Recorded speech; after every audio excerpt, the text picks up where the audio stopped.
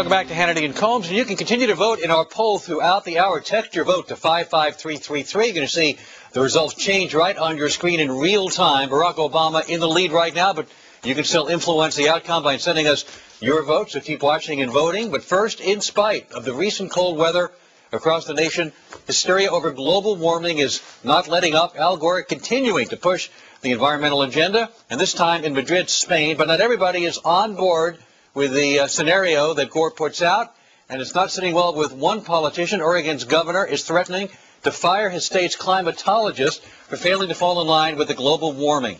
And joining us now is the author of the Politically Incorrect Guide to Global Warming and Environmentalism, Chris Horner, and the host of nationally syndicated radio show Echo Talk, Betsy Rosenberg.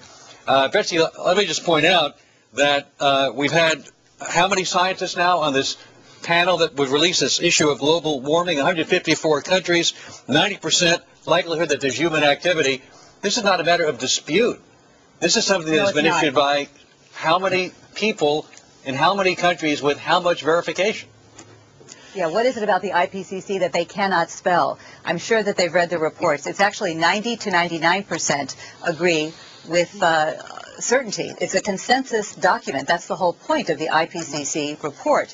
They have to come together and agree. So many people say it's actually a conservative estimate, and they're saying it's beyond a reasonable doubt that it is real, that it's arrived, and that humans are causing it. And it really shouldn't take a rocket scientist to figure out how that happens, given the CO2 that we're putting out. Christopher Horner, the American Enterprise Institute, which is funded by ExxonMobil, is offering scientists in the United States and the United Kingdom and elsewhere $10,000 plus travel expenses and additional payments in exchange for articles that would attack this report. Is that proper?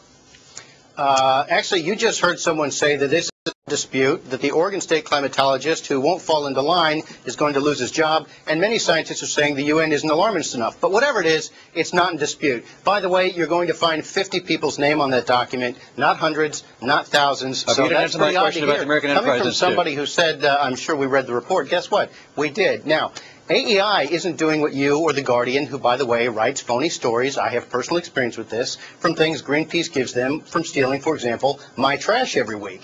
So this is yet another one of them. Because are they offering $10,000? Is that a lie? AEI is doing... Apparently, the Greens are as we thought. They're trust fund babies who can work for free, despite the fact that Sierra Club's budget, for example, is $91 million a year, while my budget is $3 million. Are they offering money to scientists in order to come out with a report favors them, and are they not funded by the oil companies, sir? Scientists in one forum in this world of ours, one forum alone, to waive honoraria, despite that's what academics supplement. You're not answering my question. Betsy, it's true the AIE is funded by ExxonMobil. We just heard there is no dissent. Do you understand the parallel universe? You're totally ignoring my question, sir.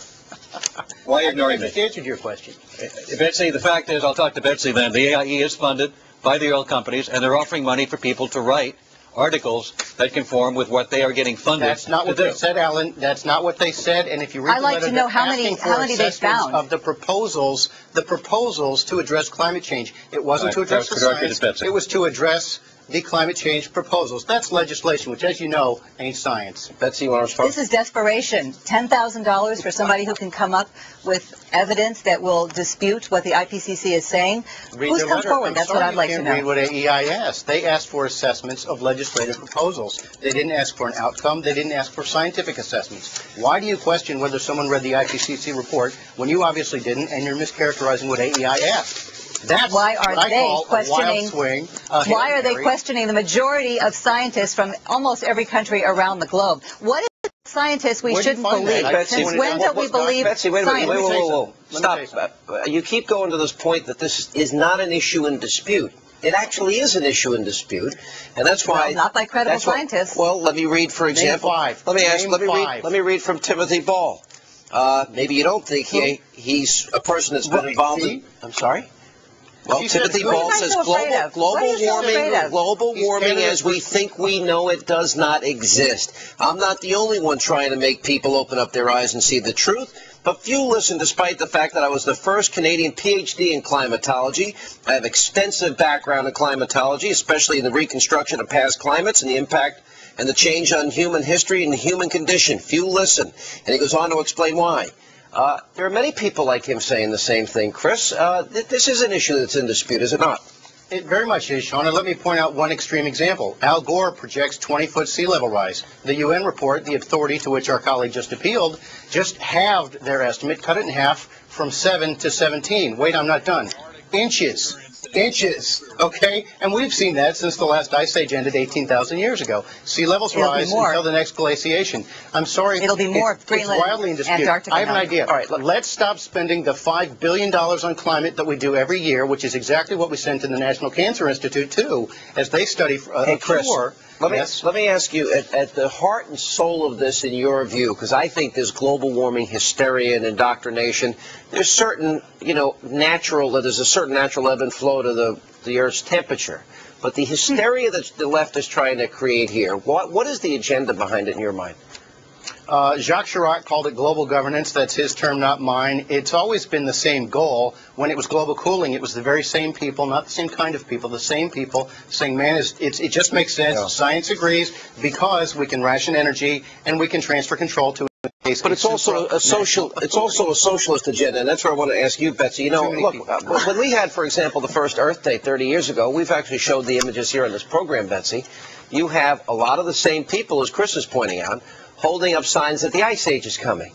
And they were as convinced then that the real ice age was coming. Now they're convinced global warming is coming.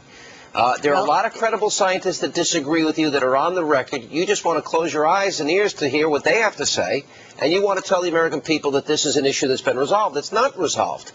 Bring on the facts. Bring on the science. It's out there. I urge your viewers to educate themselves. It's pretty darn clear. I have a stack this thick. I can just start reading scientists after scientists, climatologists after climatologists. They're all saying it's bogus, Betsy. Are they lying? Are they... I'm sorry, I didn't hear the question. I said I have issue after issue, scientist after scientist, like Ted Ball, saying it's bogus and that you guys are involved in a political agenda that's pretty anti-capitalist. How do you respond to that? I've never heard of him. No credible scientist.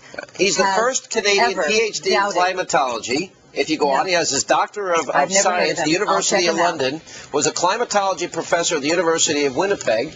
Name 5 climate scientists, Betsy. Just name 5. You can name That's what skeptics, I thought. okay? I've never heard of him. Wait. Can you answer his question? Can you name 5? Can you name 5? Who are they? We've never heard of any of the naysayers. Hang on a second. No. Nancy, you can't, Betsy, you can't name 5. Say Al Gore. I want to know what you're so afraid of. What if we err on the side of caution? Suppose we start to address all fossil I'll name 154 countries that happen to sign on to this agreement. A cleaner environment. And I'll name hundreds of scientists who actually sign on to the UN panel. I thank you both very much. If we do nothing, we're toast. We thank you both. And we check with Greta Van Susteren, who's here to tell us what she has coming up right after Hannity and Colmes at 10 Eastern. Greta.